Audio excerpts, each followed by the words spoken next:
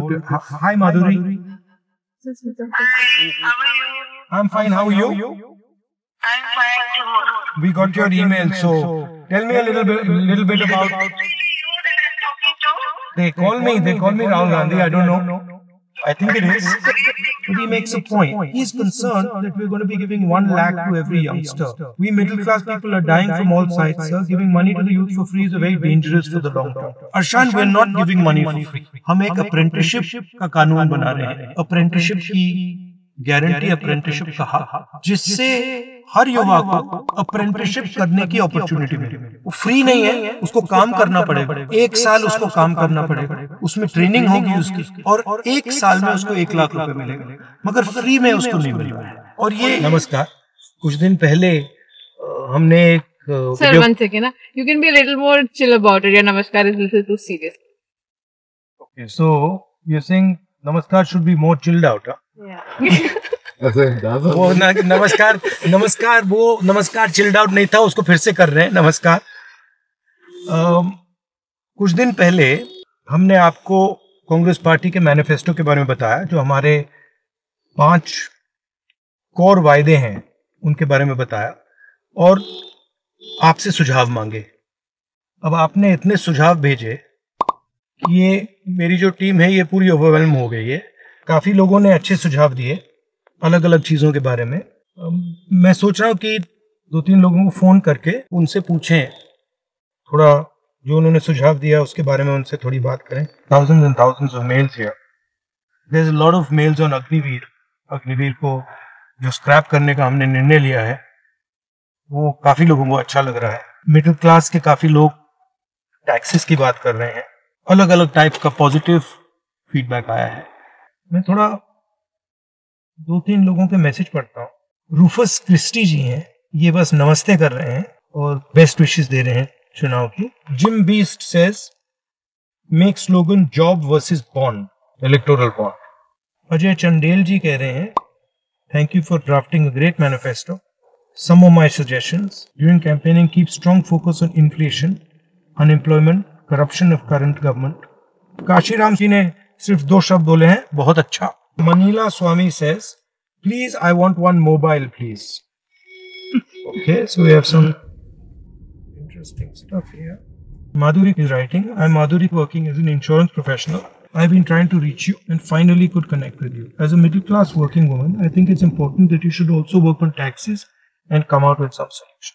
We are paying income tax, professional tax, road tax, property tax, GST on all items, including groceries bought online. On top of it, banks are taking us for a ride. I hope you look into these issues for common people and bring in some solace to us. Should we call Madhuri then? Madhuri.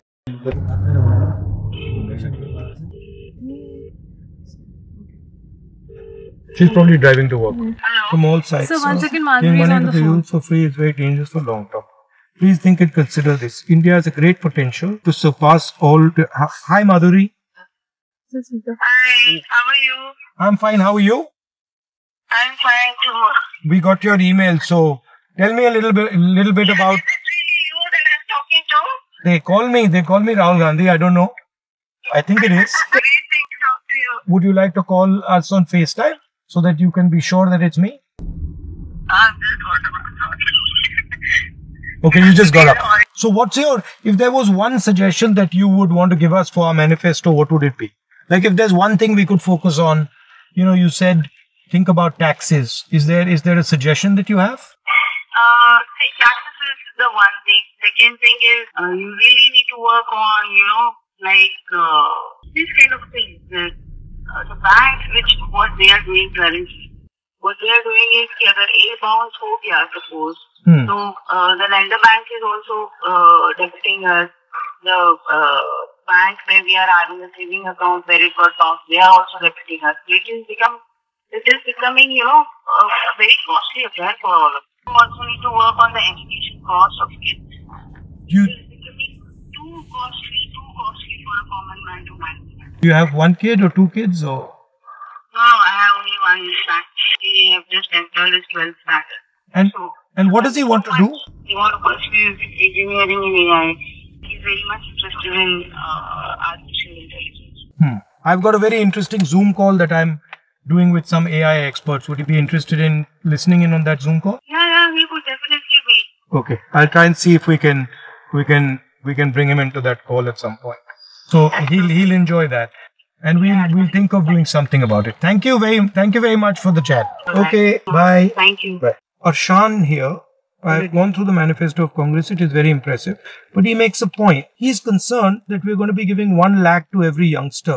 We middle class people are dying from all sides, sir. Giving money to the youth for free is very dangerous for the long term. Arshan, we're not giving money for free. हम एक apprenticeship का कानून बना रहे हैं. Apprenticeship की guarantee, apprenticeship का हक, जिससे हर युवा को apprenticeship करने की अपॉर्चुनिटी मिले. वो फ्री नहीं है, उसको काम करना पड़ेगा. 1 साल उसको काम करना पड़ेगा, उसमें ट्रेनिंग होगी उसकी, और 1 साल में उसको 1 लाख रुपए मिलेगा, मगर फ्री में उसको नहीं मिल रहा है. और ये एक प्रकार से इन हाउस ट्रेनिंग का तरीका है, स्किल बिल्डिंग का तरीका है, और ये लोग काम करेंगे, ये फ्री में नहीं है. तो आप घबराइए मत, फ्री में कुछ नहीं दिया जा रहा है. सबसे बड़े अरबपतियों का कर्जा माफ होता है तो कोई नहीं कहता, प्रेस में कोई नहीं कहता कि फ्री भी दिया. कहते हैं कि इकोनॉमिक ग्रोथ के लिए सपोर्ट किया है. तो जब किसान के लिए कर्जा माफी होती है तो वही लॉजिक होनी चाहिए. मैं सिर्फ ये कह रहा हूं कि एक लॉजिक यूज करिए, 2 लॉजिक मत यूज करिए, एक किसानों के लिए, एक अरबपतियों के लिए. अगर आप अरबपतियों की लॉजिक यूज करना चाहते हैं तो फिर उसी लॉजिक को किसान के लिए यूज करिए. वसंत कुमार जी लिखते हैं, manifesto is good sir, some of the main important things that are missed. MSP of cotton 8000 पर क्विंटल. तो एमएसपी के हम स्पेसिफिक्स में नहीं गए हैं, बट लीगल एमएसपी हमने प्रॉमिस की है कि किसानों को लीगल बेसिस पे मिनिमम सपोर्ट प्राइस देंगे. ये ऐतिहासिक डिसीजन है. दूसरा हमारा फोकस मैनिफेस्टो में, जो पिछली बार मैंने नहीं कहा, कि जो जॉब क्रिएशन है, पब्लिक सेक्टर में जॉब क्रिएशन है, 30 लाख जॉब्स देने की हमने बात कही है, बट जो स्मॉल और मीडियम इंडस्ट्री है उसको भी हमने मैनिफेस्टो में सपोर्ट करने की स्ट्रेटजी बनाई है, और उससे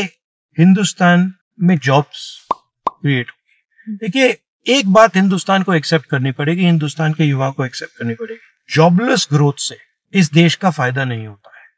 आपकी 9% ग्रोथ हो, 10% ग्रोथ हो, 15% ग्रोथ हो, मगर अगर आप युवाओं को रोजगार नहीं दे पा रहे, अगर सबसे ज्यादा अनएम्प्लॉयमेंट है, तो उस ग्रोथ का कोई फायदा नहीं. मेन डिफरेंस हमारे में और बीजेपी में फर्क क्या है कि हम जॉब ग्रोथ की बात कर रहे हैं, ग्रोथ विद जॉब्स, और वो ग्रोथ विद अनएम्प्लॉयमेंट की बात कर रहे हैं. ओवरऑल मैनिफेस्टो की जो हमारी स्ट्रेटेजी थी, वो जो हिंदुस्तान में गरीब अमीर का इम्बैलेंस बन गया है, 2-3% लोग बहुत अमीर हो गए हैं, 22 लोगों के पास उतना ही धन है जितना 70 करोड़ लोगों के पास है, उसमें हम थोड़ा सा करेक्टिव एक्शन लेना चाह रहे हैं. और जो वर्किंग क्लास है, हमारे किसान हैं, मजदूर हैं, छोटे व्यापारी हैं, छोटे स्मॉल एंड मीडियम बिजनेस चलाने वाले लोग हैं, उनको हम सपोर्ट देने की कोशिश कर रहे हैं. पिछले वीडियो में मैंने आपसे सुझाव मांगे और आपने 1-2 दिन में लाखों सुझाव भेजे, और सुझाव भेजते रहिए. इससे हमें इंफॉर्मेशन मिलती है, हमें डायरेक्शन मिलती है. धन्यवाद.